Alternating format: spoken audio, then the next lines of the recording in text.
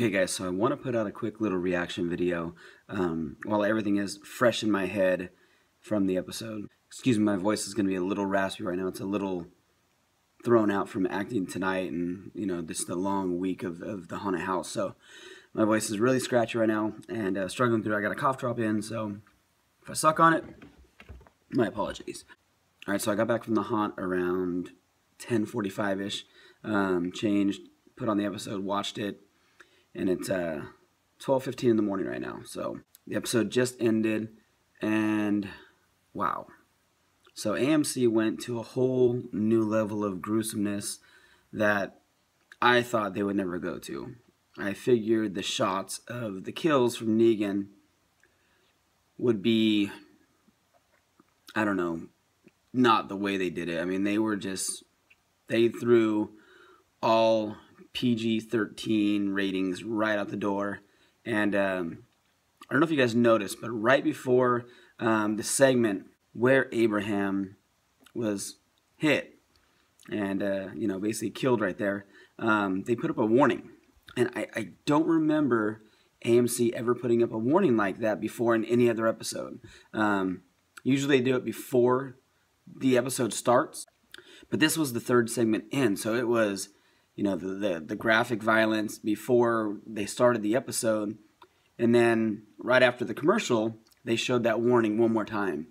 And so I knew that's when everything was about to hit the fan right there. So am I surprised that it's Abraham and Glenn? No. I think that's kind of what most of us were all guessing. That's where a lot of us were all leaning, just based on the stories of both of them. There was really nothing left for Abraham to do in the show. I think Negan thought Abraham meant a little bit more to Rick than he really did. But yeah, I just kind of feel like his story was over. I kind of got that feeling back in season 6 when his little love triangle happened and he was, you know, basically switching bays. And I kind of figured that was going to be the end for him. You know, when it came down to the Eeny, Meeny, Miny, Mo, I just felt like every time they do something like that, where they start a new love connection or something, someone in there is involved, and I just felt like Abraham's story was kind of just done. There was really nothing left to tell for him or for him to do. As far as Glenn, I mean, that's the kill in the comic book. So I felt like, yeah, that's the one that's going to break everyone's heart. That's the one that's going to piss everyone off. But that's where the story goes in the comic book. So that wasn't surprising. They tried to do their best to lead us in other directions, but I felt like that was coming. And with him, you know, being a new daddy, and Maggie being pregnant, I felt like they were going to do it. I didn't want them to do it, but they did. Now I'm wondering, are people going to be pissed off at Daryl now? Daryl's kind of been one of the favorites this whole, you know, 7 seasons, and I'm wondering if his little antic of you know, jumping up and punching Negan is going to piss people off. You know, obviously he got, you know, taken away with Negan, and we'll see what happens with that. I feel like people are going to be pissed off at Daryl for, again, not being able to control his emotions when he needed to.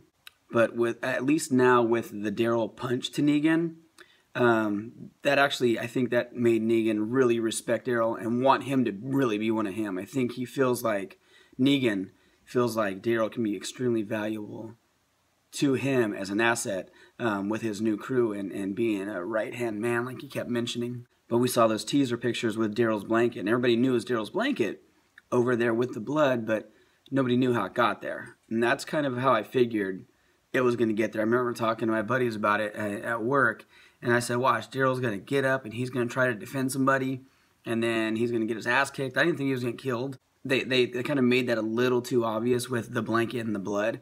And it was just like, dude, AMC is not going to give out that big of a clue because everybody knows that Daryl had that blanket there. And it was wrapped around him. So everybody knew, oh my God, oh my God. I even put out a video saying, is Daryl dead? And that was really just to kind of capture attention. That wasn't me thinking Daryl was dead. That was just, you know, a headline on YouTube to try to grab people to come in and watch it because I really wanted to talk about this. I've been talking to a lot of people about this, and I wanted to talk to more people. So I wanted to get some insight and some opinions from other people that I don't talk to on a regular basis every day. But anyways, yeah, I'm it's going to be rough to sleep tonight. I'm already amped up from the haunted house. I do got to be back at work in the morning early, but I got to say, it really did give me an emotion, a change of emotion in my body that I felt in my back, my arms, my legs when he just turned and got Glenn. I mean, Abe, dude was a man. Suck my nuts, really? Right as he just got pounded in the head, and those are basically his last words. Suck my nuts. I feel like there's T-shirts gonna be coming out just for Abraham's, memory, saying "suck my nuts." That was pretty badass right there. I haven't got a chance to rewatch Glenn's death yet, but man, what they did with his face and his eyeball popping out, that was absolutely gruesome. And him just mumbling and bubbling and whatever he was trying to say. I got to go back and rewatch it and figure out what he said. I haven't looked on the internet anywhere. I really watched the episode, came over here, and just started recording this on my phone. Not even on my real camera, just on my phone, just to kind of get something out there while it's fresh in my mind. But man, that face on Glenn, I don't think anybody will ever forget. That was horrific. That was brutal. Wow. I mean, I don't know what else to say. It's just wow. Now we know why Maggie broke down crying at the New York Comic Con like a week and a half ago, and Glenn comforted her. Oh yeah, that's another thing. Glenn has his own TV show coming out too, so that's another thing that made me feel like Glenn was going to be one of the guys after all, because how's he going to do both shows? It's just tough, and he's also been filming somewhere else.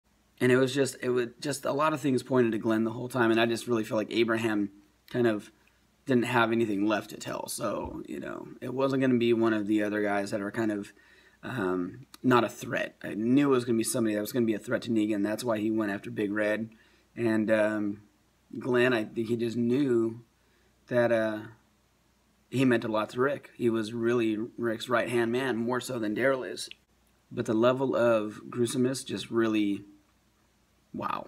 That was crazy. That really was crazy, and it's just going to be in my mind. Glenn's face, I'll never forget seeing that face. That was just incredible to watch and just, like, heartbreaking. But we move on. We move on, and there's going to be, I think, a lot of things to come now from this episode. They set up a whole lot coming forward. So, with Negan letting them all go, and now, they're going to want to fight him eventually, obviously.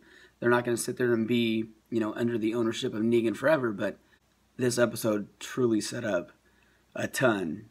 And when the kingdom comes, it's going to get crazy, guys. So leave some comments down there. Let's talk about this. Let's do a follow-up video in a couple days after some comments come.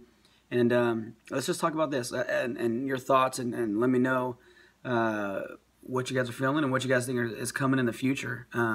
I didn't watch The Talking Dead yet. I'm going to try to watch that tomorrow to see what they talked about. But, yeah, lots of craziness to come. I think Season 7 is going to be out of control. I'm excited. And AMC, damn you guys for leaving us on the hook for that long and teasing us and giving us some brutal kills. And, I don't know. It's just, sorry, it's late. No voice. Lots of things going on in my mind about this episode. And just figured I want to put something out there, so... let's talk about this, guys, all right? Leave some comments, and let's talk about it later.